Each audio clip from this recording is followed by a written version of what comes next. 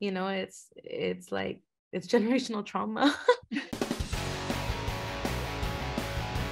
Our parents came to the U.S. to give us a better life. Esa es mi hija, Doris and Muñoz García, nacida en este país. And then we spend our lives with the pressure to honor their sacrifices. Music became my sanctuary. Well, congratulations on your film. It's so relatable. Every person who has, who's first generation Latino American will understand this movie, like totally get it. And this documentary really captures that essence of what it means to be a Latina in America, especially when you have not just having to worry about your own self, but you have to worry about the weight of the family on your shoulders. Can you talk a little bit about that?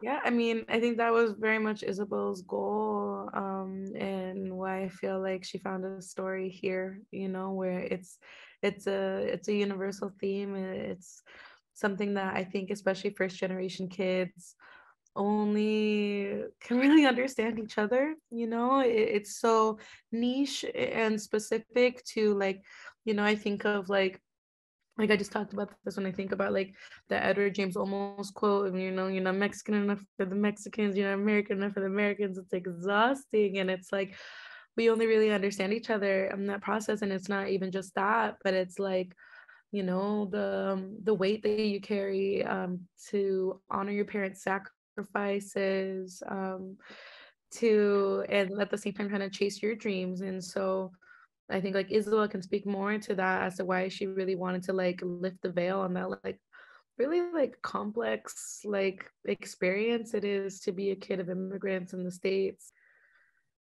Yeah, I mean, I think we, in some ways, like, it's one of the things that Doris and I really initially connected on, was just conversations about like, oh, what does this pressure look like? What does it feel? I think it manifests differently for everybody, but I do think that as children of immigrants or as immigrants, you sacrifice so much to create opportunity either for yourself or for your children or for your family. And you are basically, you create opportunity, but the cost of that opportunity is a great sense of responsibility. And we carry that responsibility with us. And sometimes it's just, you know, the weight of it just sometimes piles up to the point of it feeling overwhelming. I think that it's a, you know, like Doris said, I think a lot of us, and like you said, I think, you know, first generation, you know, viewers are going to really personally connect to this. I also think it's kind of also like a universal feeling as well, you know, like honoring your parents' sacrifices, your family sacrifices, your lineage, and just kind of making sure that the opportunities that are created for you are not squandered. And so that was a big part of my life and my experience. And I think it's something that we explore in this film. We really dive into it. Yeah, it reminded me of my mom's favorite phrase when we were growing up. It's like, trabajamos como burros para que ustedes no tengan que trabajar como burros. Watching the movie, I was like, oh my God, my mom's saying, especially with Jax, whose mom, Doris, your mom is your parents are very understanding, but her is like, you know, what are you doing with your life? Like, you're wasting your time doing music. Well, but I also, I mean, as someone who can relate so personally to that conversation, like, I think that there's also, you know, I think that they're both expressions of love.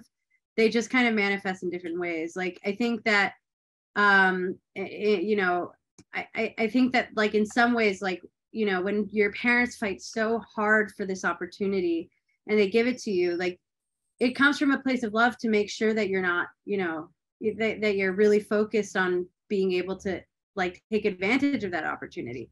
That's why it's so complicated, you know, like from wanting to honor your parents' sacrifices and see how hard they work, wanting to do what your soul calls you to do too, you know, like I think it's like you feel pressure from all sides, you know, from the people who think poorly of us to our families who want the best for us. But you know, it's like it's generational trauma. And Isabel, when you started out, Doris was managing Cuco, and then you know, something happened and you guys broke apart. So I mean, that's kind of the drama you're looking for, right? But you didn't plan for it. So when that happened, you know, what was, I mean, how did you start out? Like, what were you going to do? And then how did that change the direction when that happened?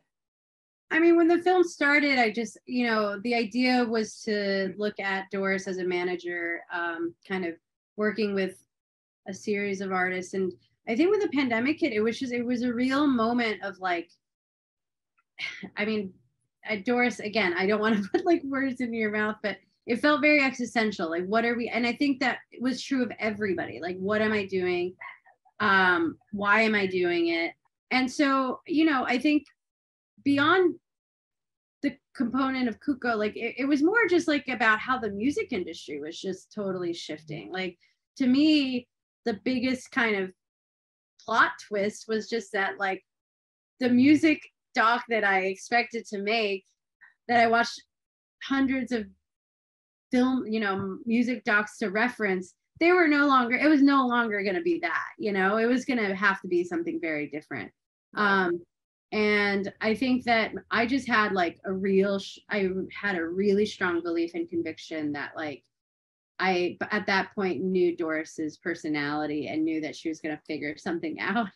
I also knew that like, you know, the story of of Doris supporting her family and her family waiting to hear about their papers, that hadn't stopped. And so that was really always kind of the main focus going into the film. And then it evolved into something really beautiful, and Doris met Jacks, and it, you know, the plot shifted in a way that I had never expected. Yeah, the plot with the story with your parents, Doris, getting their paper. Oh my God, it was so emotional. Even thinking about it right now, like, you know, because, you know, I grew up in an immigrant community, and, you know, the trauma, the stress of, you know, thinking that you're going to be deported from from your perspective, your parents being deported, your brother was deported. I mean, having to live with that fear their whole life, it's like, oh my God, that's just so heavy on your heart, you know? Yeah, I think that's something that I always wanted to feel understood on growing up, but I couldn't necessarily share that experience out of fear of what people would think about my family's immigration status, especially because I knew I had the privilege of having an unwavering place here in this country, yet one traffic stop could mean my parents could be deported, you know?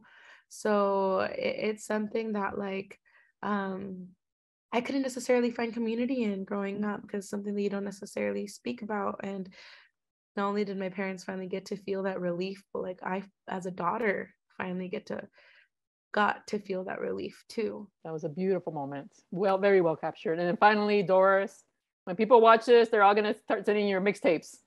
I know. Huh? Are you looking for talent? Because I know everybody's gonna ask. No, I mean, that film is a time capsule of my heydays as a manager, pivoting into like mentorship, and really like, you know, Isabel didn't really go into the details of that in the film, but like I closed my company, you know, like I knew like when I found Jacks, it was just something that reminded me of why I wanted to do this in the first place, and I felt very inspired, and I saw all the potential in her, you know, and I knew that I just wanted to help and opening doors for her to find her way in.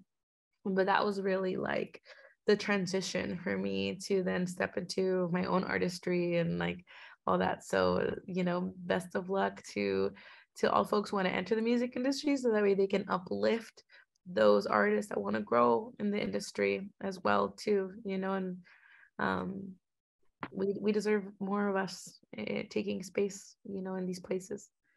Agreed.